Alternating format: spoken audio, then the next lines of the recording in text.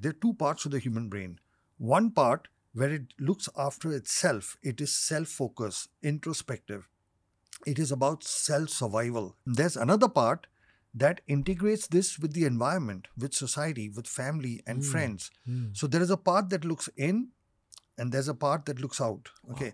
Now this happens everywhere. Each cell of our body, each cell is actually looking to survive in its own self, but it's also looking how it will interface with other cells. And so every part of our body is like that, but the brain in particular.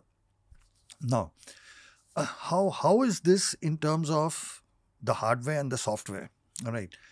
So humans have a brain that is able to look at the consequences of its action. So when like you do something, what will be the outcome? There is what is good, bad, right, wrong, choices, consequences. This is all what the cerebral cortex or the higher brain does. And then, like we discussed, there is a lower brain that deals only with food, hunger, thirst, anger, emotion, right? So there are two parts. The lower brain is inward looking.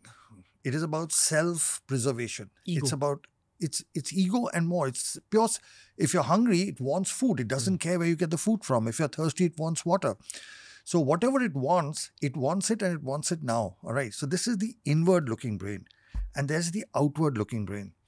Now, if you see evolution, and there is a lot that has been written on this, what has happened is normally when things evolve, whatever is lower, is controlled by whatever is higher. Normally there's a control, For example, the spinal cord is under control of the lower brain. If there's an instruction given, the spinal cord doesn't have a choice whether to if you say I have to walk, the spinal cord can't say, no, I will not let you. It'll pass that signal. It doesn't have a control.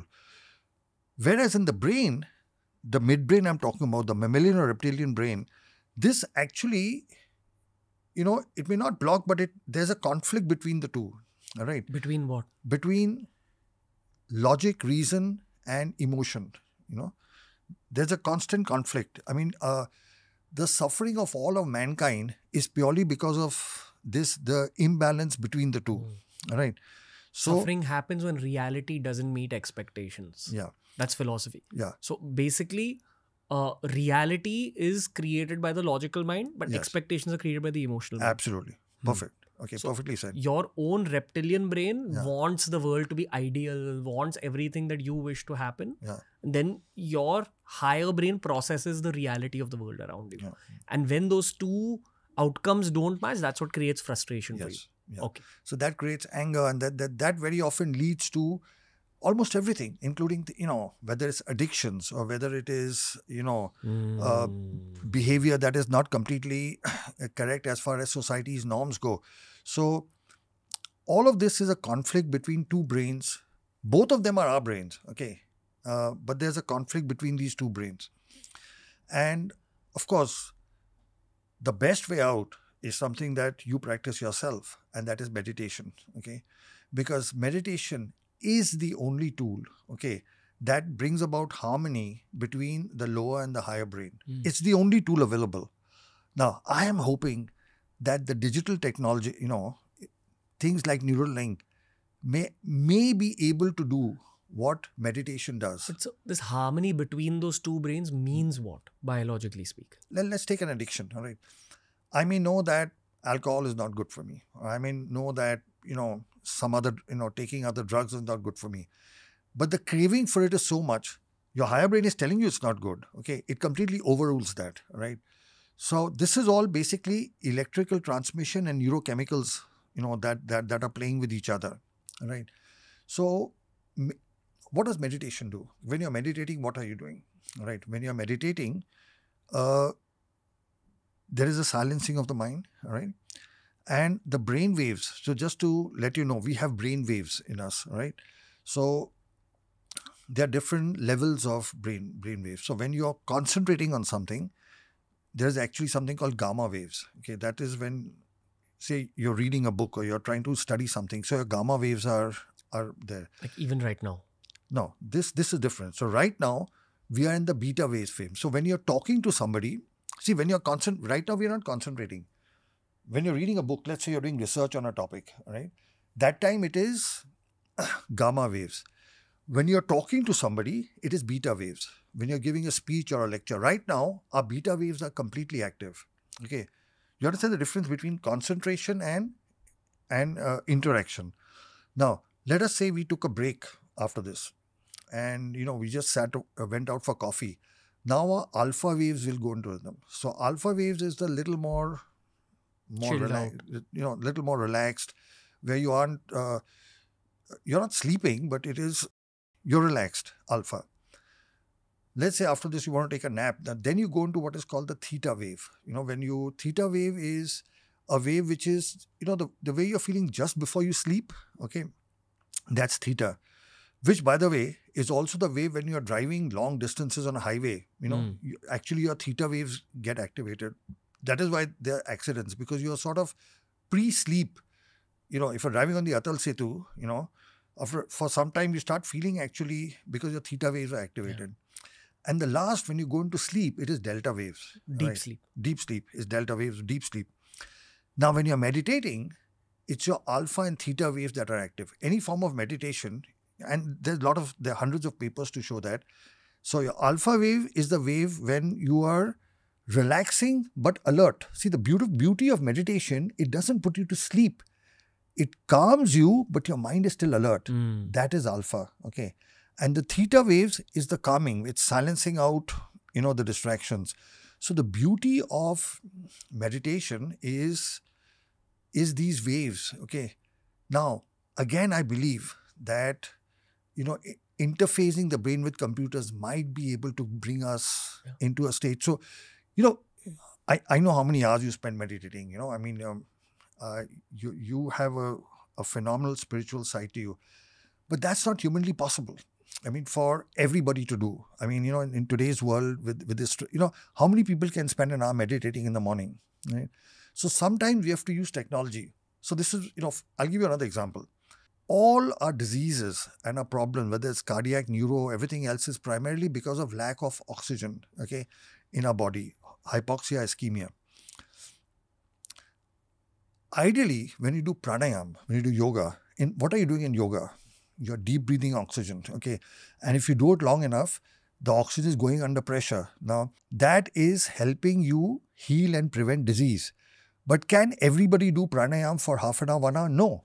So what do? We take medical technology. We have in a hospital hyperbaric oxygen chambers. You must be aware of hyperbaric oxygen. A lot of people are using it for anti-aging. What does hyperbaric oxygen do? It pushes oxygen under pressure. So in 1 hour, so it's easier for people to go into a chamber and breathe oxygen than to do 1 hour of pranayam. 1 hour of pranayam is difficult, okay? I've tried it. I can't do more than 15 minutes, okay? What if you do the pranayam inside the oxygen chamber? I think that would be like a different level only. So have you understood? Yeah. What our natural systems, what our ancient traditions are saying, that pranayam is good for health. People can't do it. So now we're using technology to do exactly what pranayam is doing. Ideally, meditation is a tool everybody should be doing. But if you can't do it, what if technology did that for you? What if you could create alpha and theta waves in the brain? Gotcha. Can we speak a little bit more about these waves? Yeah. When you say that the brain is vibrating in alpha or gamma, I am assuming that there have been scientific studies where they measured the outputs of absolutely. the brain. Lots of them. Hundreds of papers. Yeah. Then categorize those outputs into alpha, beta, gamma, theta, and delta. Yeah. Right? Now, for the end user who's listening to this podcast from a practical perspective, what's your advice as a doctor?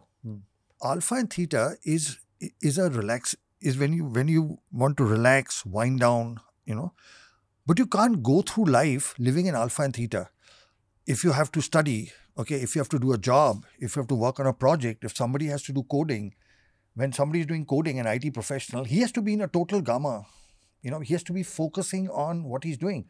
If he's trying to do a programming, or if, let's say as a surgeon, okay, if I'm operating on the brain, I can't be in alpha and theta. I have to be in gamma, that is concentrated. When I'm talking, let's say I'm taking a lecture for students, I can't be in alpha and theta. I have to be in beta, okay, because, have you understood? Yes. So we need all of these. what happens is today's life, everybody is either concentrating on doing something or in this mode, and so we don't take the breaks for alpha. We don't take the theta. So you need to have a balance of both. Okay, that's okay. So gamma. Okay, so your Concentration. brain is vibrating in the gamma state when you're focused. Focused on job. I would also assume highly productive individuals are able to stay in that gamma state much longer. Yes. Correct. Yeah. So that is attention. So your front benchers, they are the more gamma because they can concentrate. Gotcha. Is there any way to improve your brain's ability to stay in the gamma state for long? Starting first, sleep. Okay, because they found that unless you have had 8 hours of full sleep, your attention concentration areas are lesser. Second, exercise. Again, they found that if you exercise regularly, when you're giving attention to things, you can do it better. Then diet, of course, makes a big difference. For your ability for your brain to stay in its gamma state. Wow. Also, although it's not good, but things like caffeine, coffee and tea will help you, focus longer. Alcohol will put you in your alpha and theta state. So these things help. Caffeine actually helps you to focus more on the things that you have to do. So then again, meditation is something that's again very useful because I'm going to keep coming to meditation because there is nothing better than meditation for actually all of these things, And like they say that when you are completely focused on a job, when you're completely into it, you sort of get into that it can become for you a meditative state as well. Yeah. When you're not doing it as a job, when you're completely, and when it's just a part of you, when you and your work become one, it's not something you are doing. I like to put it like that. Your head, your heart, and your hands are all in sync, the 3 H's. Wow. Okay. What a fascinating conversation. Hey, if you enjoyed today's clip, make sure you check out all the other clips we've uploaded on this channel. You'll find a clip related to almost every single topic as long as you're willing to search for it.